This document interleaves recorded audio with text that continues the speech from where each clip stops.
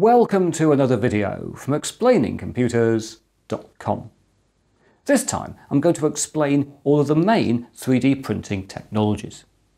Specifically, I'm going to show you material extrusion, vat photopolymerization, material jetting, binder jetting, powder bed fusion and sheet lamination. In aggregate, these are 6 of the 7 process categories for additive manufacturing identified by the American Society for Testing in Materials in 2012 and now encapsulated in the standard ISO ASTM 52900-2015. This actually lists 7 3D printing processes, the last of which is directed energy deposition or DED. However, unfortunately for us, DED is a very high-end industrial process that I've never managed to capture on camera. But I have filmed all of the other 3D printing technologies, so let's go and take a closer look.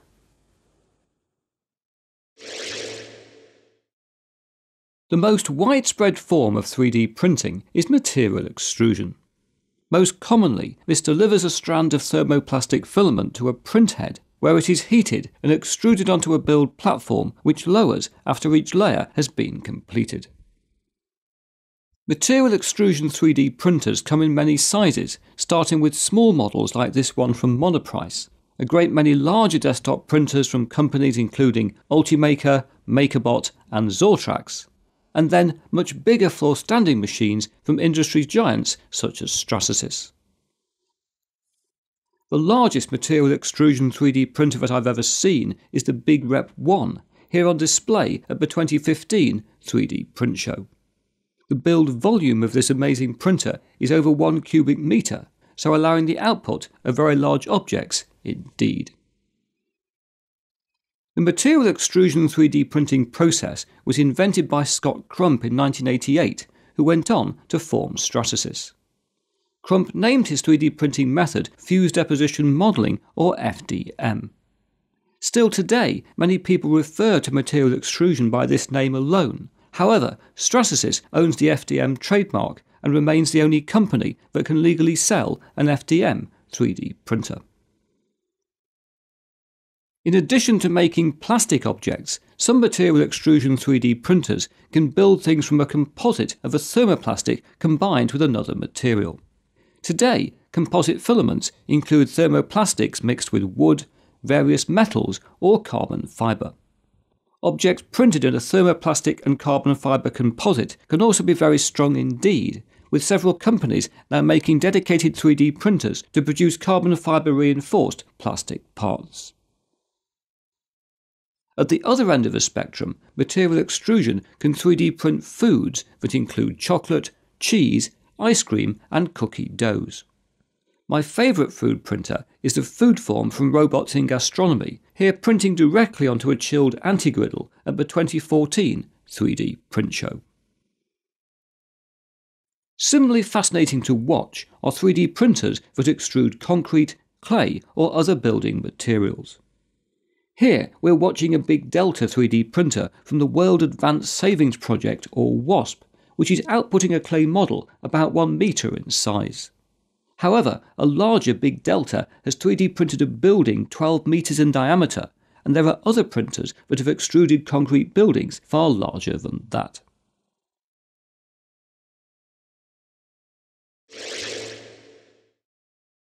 Whilst material extrusion remains the most common form of 3D printing, the first technology was vat photopolymerization. This was invented by Charles Hull in 1983 and uses a light source to solidify successive object layers on the surface or base of a vat of liquid photopolymer. Often, the light source is a laser that scans the outline of each layer. However, it's also possible to use a DLP projector to solidify entire object layers in one exposure.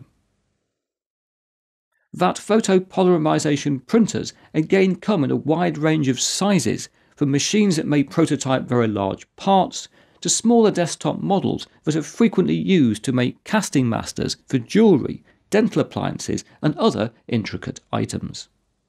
Vat photopolymerization 3D printers from Form Labs have also been used to manufacture part of the sole of this running shoe, which is the New Balance 990 Sport.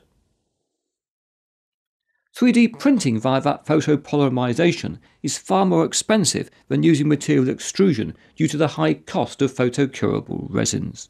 However, as we can clearly see, the surface quality of the final prints is far superior, so allowing the parts to have a wide range of industrial applications.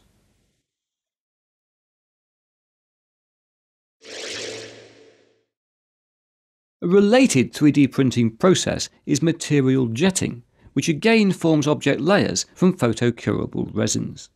But here the resins are sprayed from a moving print head, which sets them solid with UV light.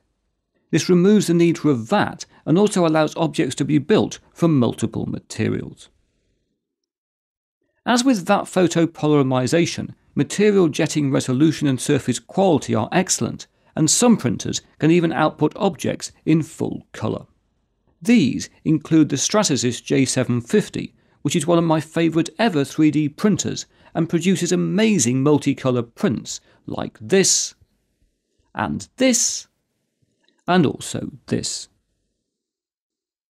Back in 2018, a company called Mimaki also launched a material jetting printer called the 3DUJ553, which is similarly capable of 3D printing exceptional quality colour objects such as this, and then this.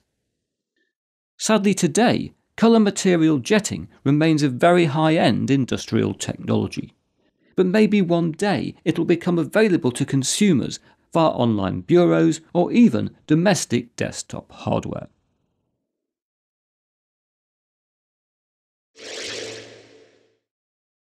Moving on, we come to technologies that build objects from powders. The first of these is binder jetting, which sprays a binder or glue onto successive powder layers. The process typically involves a powder reservoir being raised, with a thin layer of powder spread across the build area by a roller or blade. A print head then sprays on a binder where required, and the process repeats. Most commonly, as we can see here, binder jetting builds objects from a gypsum powder that is sprayed with a glue and sometimes also coloured inks to produce lower cost and usually rather fragile colour objects. For a brief period, industry leaders 3D Systems also sold colourjet printing binder jetting hardware that could create full-colour plastic objects, such as these very impressive prototypes. While this particular form of binder jetting has sadly disappeared from the market, it is increasingly common to use of a technology to 3D print sand moulds and cores that are then used to cast final metal parts. It's also possible to use binder jetting to directly manufacture metal parts by spraying a binder onto a metal powder, with the resultant object then cured in an oven and then infused with more metal to produce a final object that's about 99.9% solid.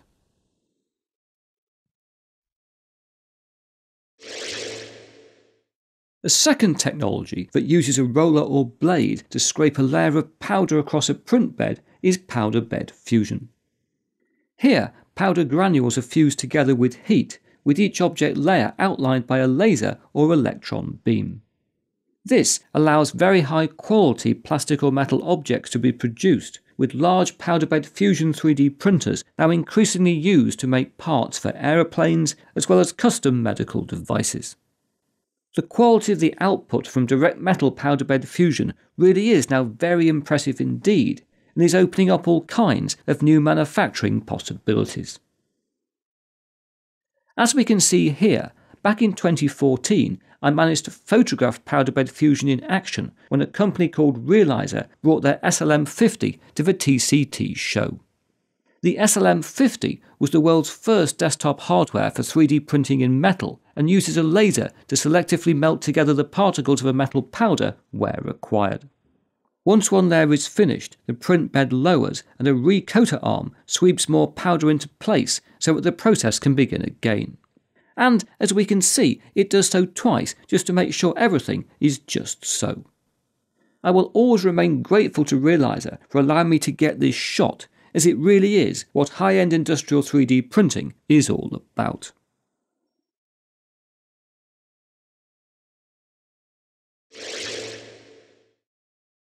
Our last technology is sheet lamination, which can produce impressive prints like this by sticking together sheets of cut paper. Here specifically, we're looking at the output from MCore Iris 3D printers that spray coloured inks onto paper layers and which allow the output of relatively low-cost colour prototypes and 3D models.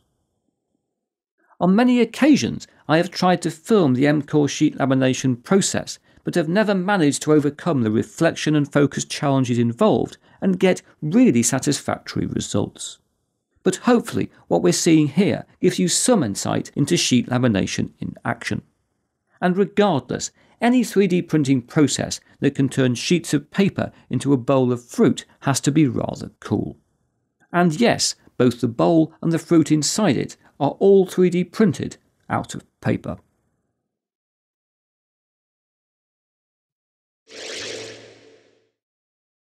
Over the past 8 years, I've taken a camera to lots of different 3D printing trade shows, which has resulted in an archive of thousands of shots of 3D printers which I've drawn from in making this video. Sadly, in 2020, due to the state of the world, I can't bring you a new 3D printing trade show report. But even in these bleak times, 3D printing does continue to progress and to be used to do amazing things. Not least, many 3D printing companies have been using 3D printers to make PPE. For example, here in the UK, Photocentric is 3D printing over 7 million face shields for the NHS. And it's therefore possible we will look back at 2020 as the year in which the mass local manufacture of things using 3D printing finally came of age. If you want to know more about 3D printing, you might want to look in my book, 3D Printing 3rd edition, which I've used to supply some of the diagrams we've looked at in this video. But now that's it for another video. If you enjoyed what you've seen here, please press that like button. If you haven't subscribed, please subscribe, and I hope to talk to you again very soon.